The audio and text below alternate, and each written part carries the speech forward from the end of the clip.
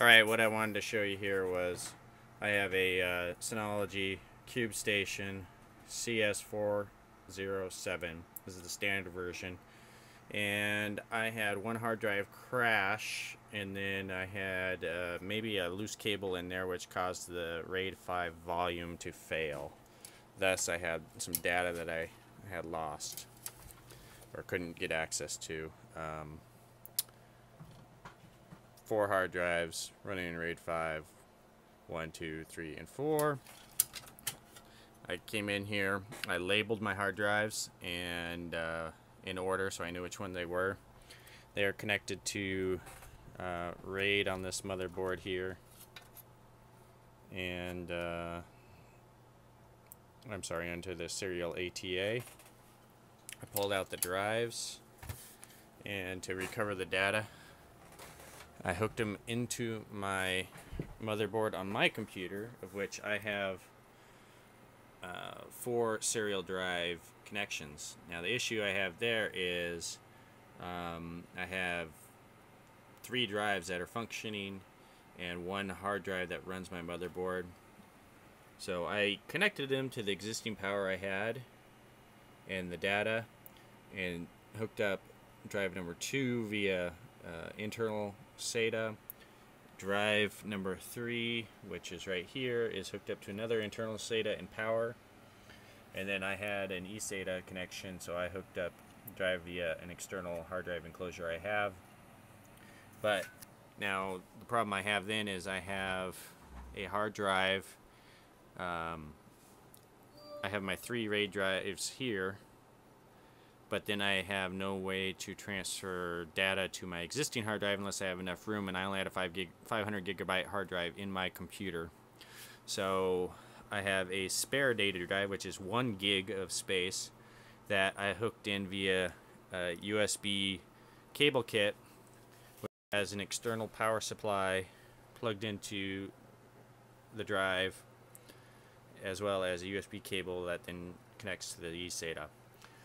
I had this other hard drive, which was drive number 4, which actually failed. I tried hooking it up just to check to see if it worked the same method, but it had start was ticking, so I assume there's a hardware failure to that.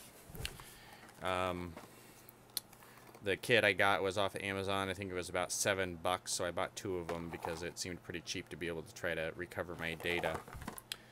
I'm going to show on the screen here the program that I'm using to recover the data, which is NAS Data Recovery by runtime.org.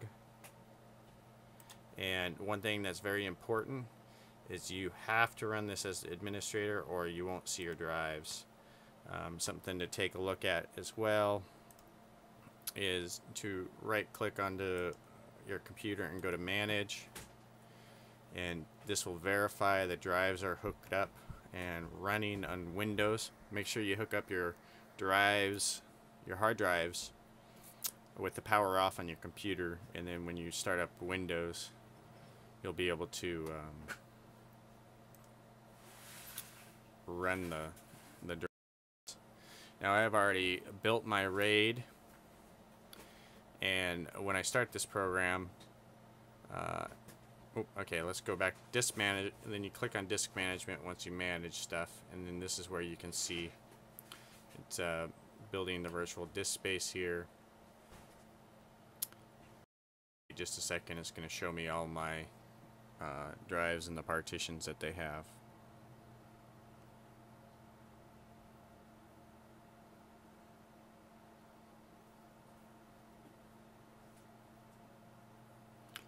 So here it shows all the simple volumes, but if we enlarge this, you can see down here, this is my main drive, disk 0.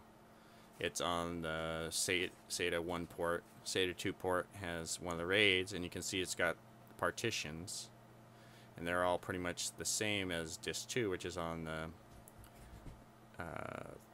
this disk 1 is on the 2nd SATA port, disk 2 is on the 3rd SATA port, and disk 3 is on the 4th data port, and then disk 4 is actually the first USB port, and that's my data drive.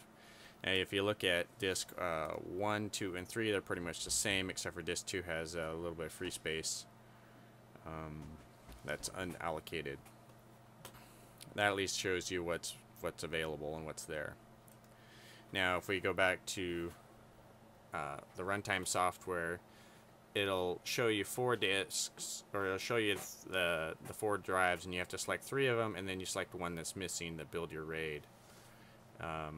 And then you click finish, and when you click finish, it's actually going to go through a whole bunch of stuff that builds the RAID. And then once you're done, though, it's going to show you all your data from your Synology NAS. And presently, I am copying over a whole slew of music, but I've been able to copy a lot of the data.